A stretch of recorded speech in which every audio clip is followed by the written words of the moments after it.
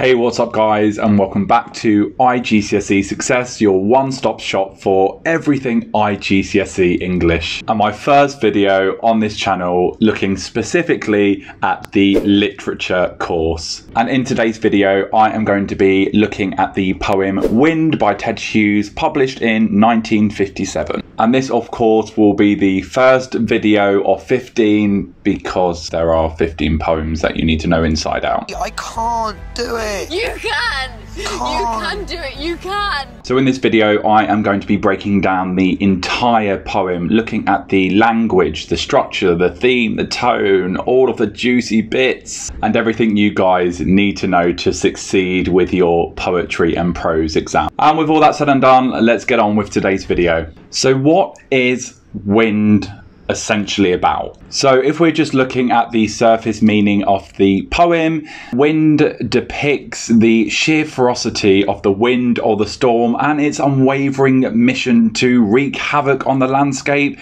and a very vulnerable, fragile house. And this wind is harsh, unforgiving, brutal, and it seems like it will do anything to uproot this house with people inside. However, like all good poems, the wind, of course, is a metaphor, a symbol, a vehicle to express a number of themes and ideas. You didn't just think it was a poem about wind, right? The natural world can be a scary thing, violent, brutal, destructive, and often when we least expect it.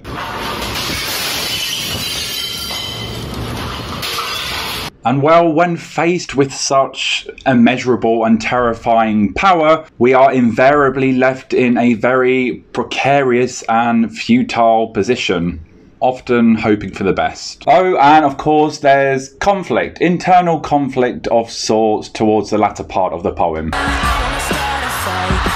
And whilst the wind is battering this poor house, I guess Hughes' way of warning people not to allow arguments to escalate to such an extent that you forget to do the sensible thing like trying to save your life. So, pretty bleak and miserable. Ready to unpick the language?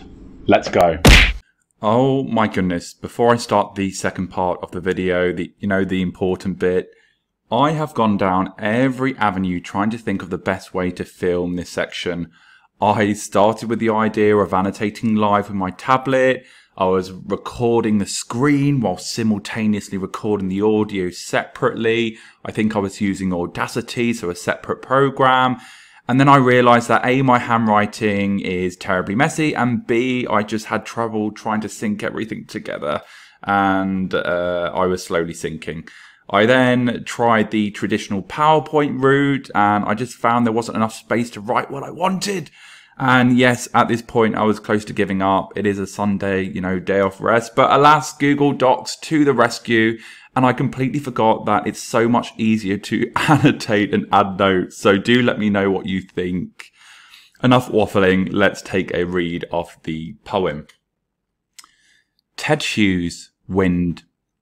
This house has been far out at sea all night, the woods crashing through darkness, the booming hills, wind stampeding the fields under the window, floundering black astride and blinding wet, till day rose, then under an orange sky, the hills had new places, and wind wielded blade light, luminous black and emerald, flexing like the lens of a mad eye. At noon I scaled along the house as far as the courthouse door. Once I looked up through the brunt wind that dented the balls of my eyes. The tent of the hills drummed and strained its guy rope. The fields quivering, the skyline a grimace, at any second to bang and vanish with a flap. The wind flung a magpie away and a black bat gull bent like an iron bar slowly. The house rang like some fine green goblet in the note that any second would shatter it. Now deep in chairs in front of a great fire, we grip our hearts and cannot entertain book, thought, or each other. We watch the fire blazing and feel the roots of the house move, but sit on, seeing the window tremble to come in, hearing the stones cry out, under the horizon. So we have to start by looking at that striking opening metaphor. This house has been far out at sea all night. And this very much is a conscious choice. And when we talk about structure, we need to think about how the poet or writer has organized their ideas. So if you're wanting those top marks, you have to think about how a poem begins and how it progresses and how it ends. And with this opening, the metaphor is very much reminiscent of a ship struggling to navigate stormy waters. Now, this house initially is very much the center of the action. It's in a precarious or dangerous situation. It's unstable. And this man-made structure really is no match for this ferocious storm that seems to be brewing outside. It's wreaking havoc on the landscape. It's distorting the landscape. This is just a sign of things to come. And this metaphor is very much emphasizing the house's fragility, vulnerability, and isolation. Think about a ship navigating these stormy waters. It's helpless. It's got no one to turn to. And of course, the storm, the wind, it's inescapable. It's everywhere. And mankind, if you wanted to bring in some sort of discussion about a central theme, you could look at how mankind is futile, insignificant, powerless when facing such a terrifying, ravaging storm. A brilliant opening metaphor. It's chilling, it's foreboding, it's ominous. I love it. Now the second line, the woods crashing through darkness and booming hills. Of course, we've got auditory imagery here, or onomatopoeia. Here we've got all of the elements coming together. We've got rain, we've got wind, we've got thunder. So not only is this scene visually threatening and terrifying, but also orally. The sounds are absolutely terrifying. And of course, there's this real sense of the landscape being brutally attacked by the wind, by the storm. There's this immeasurable power that the wind has, and it only has one goal. And of course, that goal is to cause as much destruction as possible. There's absolutely no hope for the landscape or house. And of course, there's this sense of foreboding from the onset. What I said before was this is just a sign of things to come. There's this real sense that the intensity, the ferocity of the wind is only going to intensify as the poem progresses. Now looking at the third line, wind stampeding the fields under the window. So you've got this brilliant verb here. Very, very interesting, very, very evocative, very unusual as well. And it seems to zoomorphize the wind, likening its behavior to a chaotic, disorientated herd of animals. And you would expect that with all of this chaos, with all of this destruction unfolding outside. And of course, it's very much on an explicit level, referring to the wind's velocity, the speed. It's so strong that at this point, the windows are rattling, the wind is battering against the glass. Of course, glass is fragile. We're thinking as a reader, how long will these windows last? And what I find quite interesting as a kind of structural choice that Hughes has made is that there's this sense, macabre sense, this sinister sense of the storm almost playing with the house at this point, and the people inside, they're tormenting, the storm is tormenting them. This is maybe a warning of sorts. And again, for the third time, linking back to what I said before, this is just a sign of things to come. And we fully anticipate the storm to worsen as the poem progresses. Then we've got this word floundering, which usually denotes a sense of struggle. So perhaps this is referring to the house itself and its unstable / fragile position. followed by black astride and blinding wet. Now, of course, this is relating to the storm outside, all of the elements working together to create this terrifying atmosphere. It's almost as if the storm has enveloped the house. There's no escape. We've got that word astride there. It's the elements are covering the entire house. Things are only going to get worse.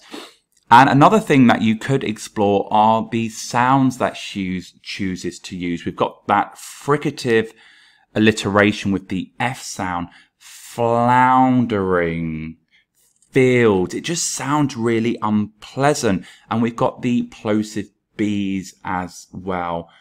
Black, blinding, with the emphasis on that B sound. Of course, this is emphasizing the sheer power of the storm, but also the sounds are unbearable, almost painful to listen to. And then we've got the blinding wet. You've got that adjective blinding. It's difficult to see anything other than the destruction that is happening as a result of the storm. Then you've got this really effective use of enjambment after the blinding wet. So blinding wet continues on to the following line. There's this sense that the horror and destructive nature of the storm isn't going to stop anytime soon. So moving on to stanza 1, we've got this time marker here. And I think this stanza is really, really interesting for several reasons. So this time marker, we are almost lulled into a false sense of security. We are thinking, and indeed the speaker, is everything safe now? And of course, we've got the orange sky. So this color imagery, we've got the vibrant hues. It's soft, it's inviting, it's welcoming, but of course, it's anything but. Perhaps this is the storm I put here, beguiling the people in the house, manipulating them, trying to get them to believe that everything is okay. The hills had new places. So the sheer power of the wind has somehow distorted, destroyed the hills, destroyed the landscape. And we can really visualize debris strewn everywhere. There's a real sense of the utter devastation and destruction caused. Nothing is safe. The house isn't safe. The landscape isn't safe.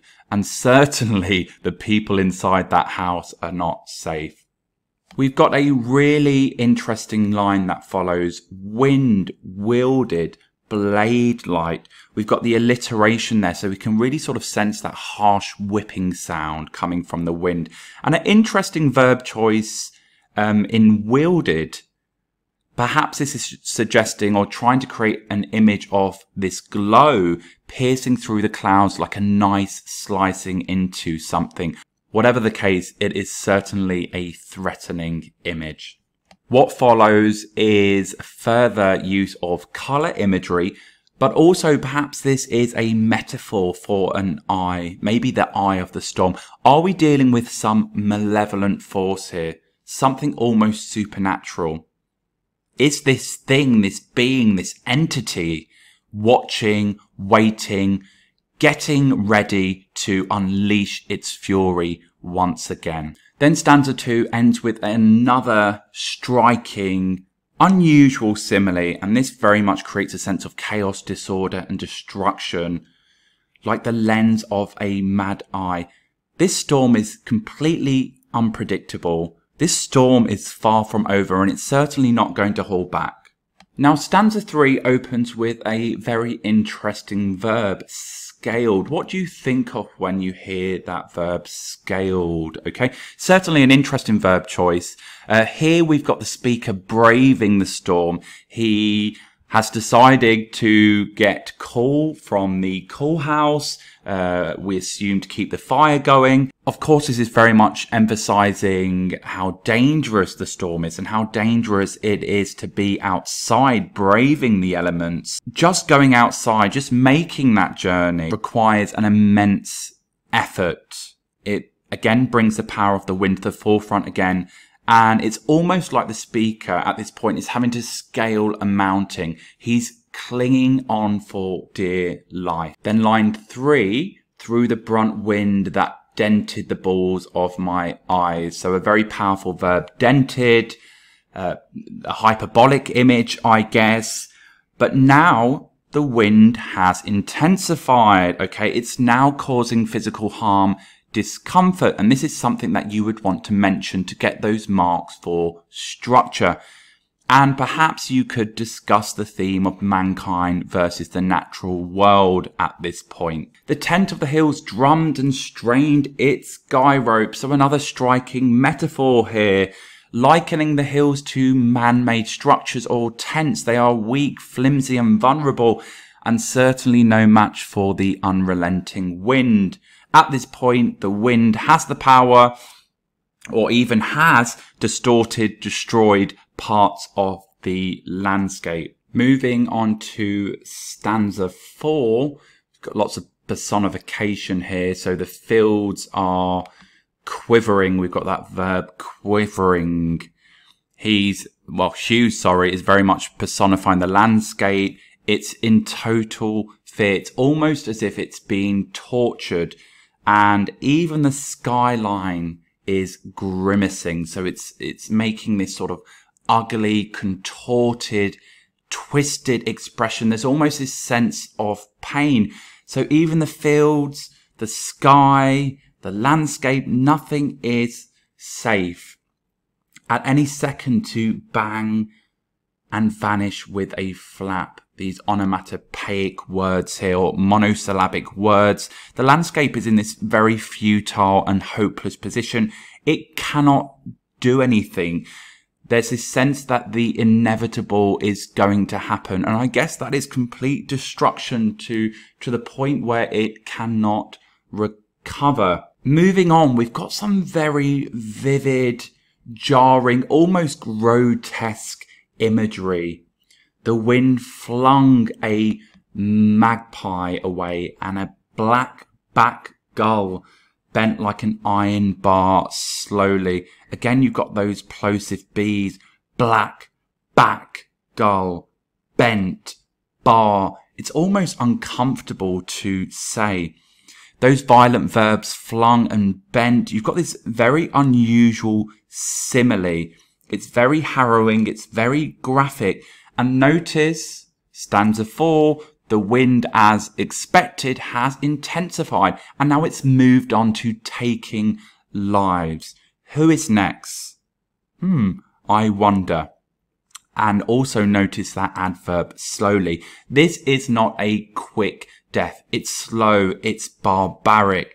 There's, again, linking back to what we said earlier on, it's like the storm is putting on this very macabre, this wicked, this sinister show. It's absolutely terrifying. Then we've got the house with this really effective use of enjambment again. We can, as a reader, predict exactly what is going to happen next. And of course, the house is at the forefront here. The house is the focus. The storm is ready to move on to its next victim, and that of course is the house and the people inside.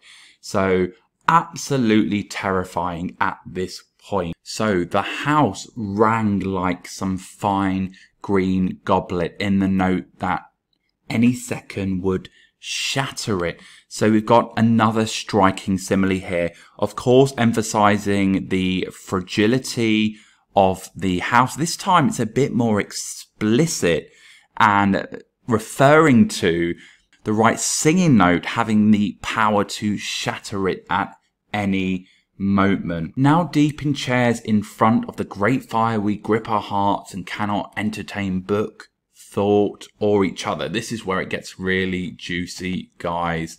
Lots to unpick here, as I've put here. First of all, notice how there is a switch to present tense, creating a real sense of immediacy. Of course, as readers, we are thinking, gosh, what is going to happen to the people inside the house? What are they going to do? How are they going to save their lives? Perhaps we are expecting this really heart-wrenching moment. They're going to turn to each other for comfort, for solace.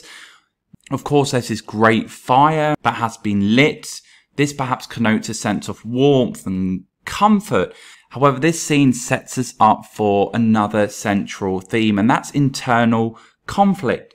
The people in this poem cannot distract themselves. They can't read, they can't speak to each other, they can't reason, they can't think about what to do next. And they cannot stand each other. What is going on? So here is the unexpected turn that I guess we've been waiting for. And lots of students neglect this part, or they don't comment on it. And it's really, really key to the poem. Tension has been mounting throughout this poem. And this is almost the climax, if you like. The tension or internal conflict between the people inside. The turbulence very much matches or mirrors the storm and turbulence outside. And perhaps this would be the perfect opportunity to liken the storm or explore the storm as a metaphor for their broken down relationship. So in the penultimate stanza, we've got an image of a great fire. Now the fire is blazing, and the connotations or symbolic meaning perhaps becomes a little bit clearer. Is it in actual fact representing danger, destruction of their relationship, rather than connoting a sense of warmth, comfort, etc.? And feel the roots of the house move. Maybe this is again another metaphor on an explicit layer. Of course, this is referring to the foundations of the house shaking. It hasn't got much time left before, I guess, it's reduced to a pile of rubble. But peeling back those layers, is this a metaphor for the demise of their relationship? There's no coming back from whatever conflict has been going on. But sit on. Why are they being so passive? Why are these people not discussing what to do next, what steps they need to take? Have they given up? Have they decided on their own fate, which I guess is death? Pretty bleak. Seeing the window tremble to come in, some more brilliant personification. You've got that verb, tremble. Even the windows are fearful at this point. They know soon that the wind will shatter them. It's only a matter of time. And the last line, bleak as you would expect, hearing the stones cry out under the horizons. Okay, there's this real sense of desperation, no hope for anyone or anything. Is this the end? I think so. And there you have it, guys, a full rundown of Ted Hughes's poem Wind. Do let me know if you want more lit content, and let me know in the comments below, what is your favourite Ted Hughes poem? Until next time, bye-bye. Oh, and don't forget to like, subscribe, turn the bell icon on and all of that. See you.